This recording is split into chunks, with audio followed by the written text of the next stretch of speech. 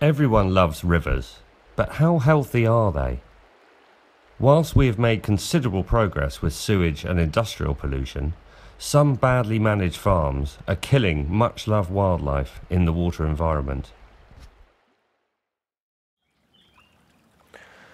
So this looks like a lovely clear stream with clean water that you'd think you'd be able to drink, but actually this is a very polluted stream because of all the silt and soil effectively which is being washed off farmers' fields whenever it rains heavily. On well-managed soils, water soaks into the ground and recharges aquifers to keep rivers flowing healthily at times of drought. When soil is compacted though, or left without a cover crop, water washes off the surface in vast quantities, causing widespread pollution and flooding people's homes.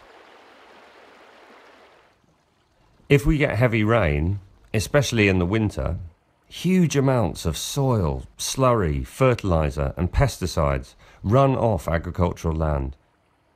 And no matter whether it flows into a ditch, onto a road or down a drain, all these pollutants end up in our lovely rivers where they kill insects and fish and damage vital habitat.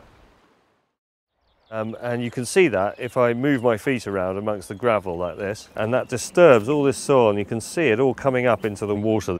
And that's the colour of this stream after heavy rain, which means that instead of being clean, this is actually a very polluted stream, which has an impact on the invertebrates and fish that live in it.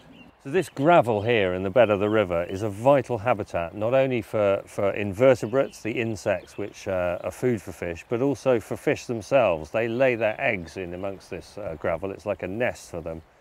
So trout and salmon, but also barbel and chub will lay their eggs in amongst these gaps between the stones.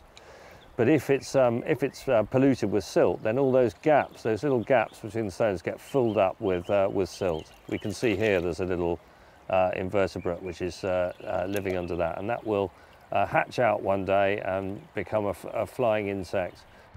And that's food for fish, but also for all the birds that we can hear singing around us. So this little habitat needs to be preserved, and we need to keep silt and soil out of our rivers and keep it on the fields where it can grow crops.